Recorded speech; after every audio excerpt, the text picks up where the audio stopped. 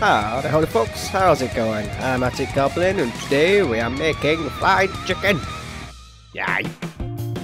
First you want to take one bowl, stare at it for a while, contemplate the bowliness, see how it looks, see it shine. Then take an egg, crack it, put it in the bowl. Do this many times. I'm using 4 eggs just because I like a lot, and with it being drumsticks they are quite thick, so I need enough to be able to cover them. Now add some milk. Yeah. Whisk it. Kill the eggs. Whisk it. Come on. Whisk it like you mean it. Whip my eggs back in. Oh no, don't sing that, that's terrible. Okay, once it's all nicely whipped up and mixed and lovely, put that to the side. We like to put our bowls to the side, as you may know by now. Next, take your stone bowl. You can use already ground ingredients for this. It does make it a lot easier, I suppose, but some of them I couldn't get hold of ground ones, so we're going to grind them ourselves. Plus it's fresher, tastier. Yes. Want a 1/4 teaspoon of ground cloves, or about 7 cloves. I think it's 7. And tell your cloves off, not your cloves. They've been bad. You need to go in the bowl. Now if you can get some ground cardamom, I have a 1/4 teaspoon of that, or 4 pods. It's about right. Now you squishy. Squishy. Squishy. Hit them with a stone. Yes. If you're grinding them yourselves, you're gonna have to take the shells out for the cardamom, because it won't grind up and a bit weird. Okay, next we want a 1/4 teaspoon of parsley. That's very nice. There we go, in the bowl. 1/4 teaspoon of paprika. Paprika. A 1/4 teaspoon of nutmeg. Come on, Mr. Nutmeg. The spoon doesn't fit in the bowl. There we go. 1/4 teaspoon. Now you want a 1/4 teaspoon of ground cumin. 1/4 teaspoon of turmeric. There's a lot of 1/4 teaspoons in this. A 1/4 teaspoon of garlic powder. If you want to use garlic cloves, you can. Just use like 2 large ones, or 2 medium ones would be about right. You have to grind them up. But I want to use garlic powder. Now you want a 1/4 teaspoon of celery seed or celery salt. Either is good. If you use salt, just lower the amount of actual salt you're putting in.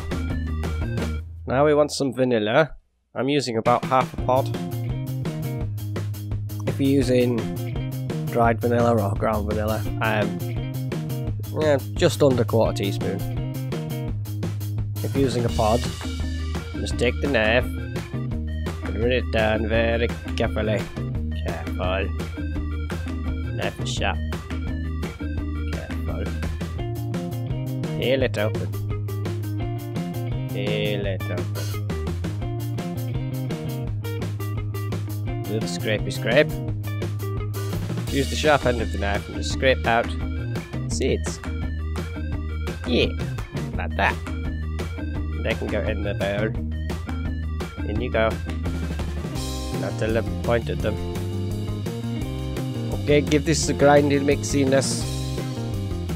Next, you want about 1/8 of a teaspoon of cayenne pepper. Cayenne pepper. And it goes. Now about 1/8 of a teaspoon of basil. A full teaspoon, sorry. What am I about? And a teaspoon of ginger powder. You can use fresh ginger again if you want. I'd use a good sized knob. Yeah. But then you need to grind it up. Grind it up. Grind it up. Now, put some salt. About half a teaspoon should do. Maybe a little less. There we go. In the salt goes. Don't know why I said that so close to the mic. That was weird.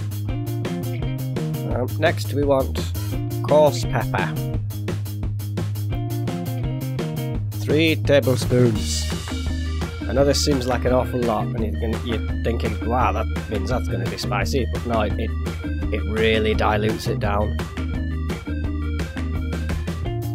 Any less and you won't be able to taste that there won't be any pepper in there. I don't know, it's just weird. You want 3 tablespoons, trust me. And then we want to mix it with the grindiness. If you're using powdered, like ground ginger already, use a bit less. I'd say maybe 2 tablespoons. I guess I've never used ground, so I don't fully know. Experiment is your next use to make fried chicken constantly. Is that a really good mix? Okay. Now do not taste this. It's bad. Trust me. It's very bad. Now in a very big bowl. You want big because you want to be able to move all your chicken and stuff around. You want 2 cups of flour. Plain flour.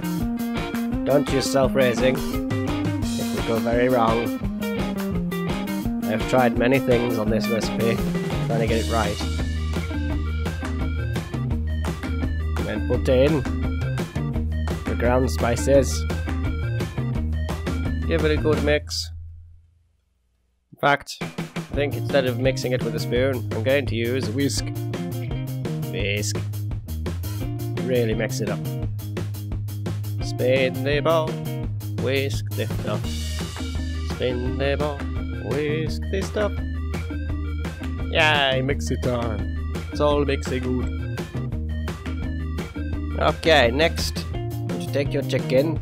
We're making 2 types of chicken. We're going to do chicken drumsticks, and we're also going to make some popcorn chicken. Why not? Because we like both. I prefer the drumsticks, but why not make popcorn chicken? Cooking times vary very differently. You want 10 to 15 minutes if it's on the bone, and 8 to 10 minutes for popcorn chicken. The sizes are a lot bigger and different as well, I suppose.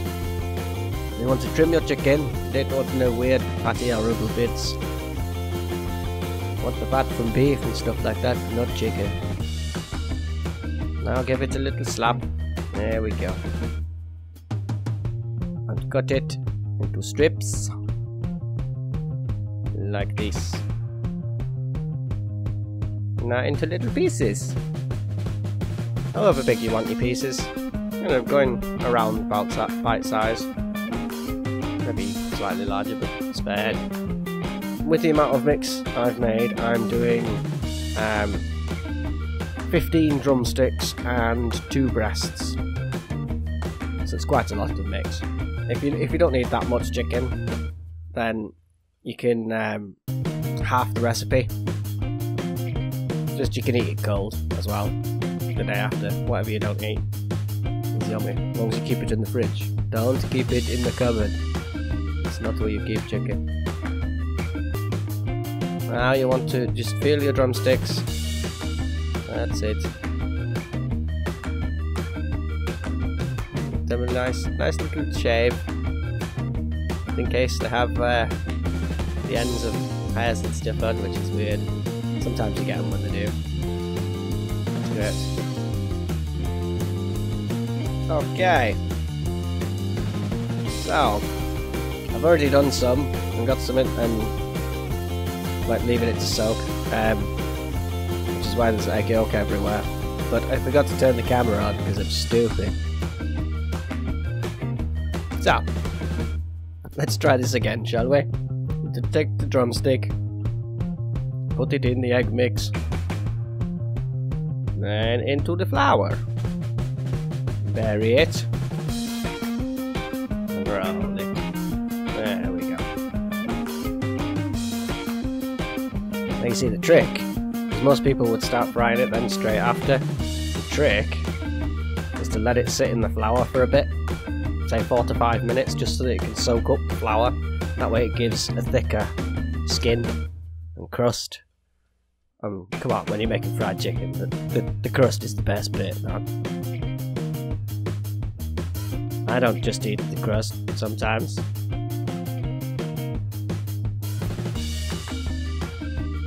Yes, you want to do this with everything. Go for a little swim in the egg yolks, Mr. Little Egg. And then into the flouriness of spicy goodness. Yes! Some of you may be wondering why my camera has the 2 black lines down the side.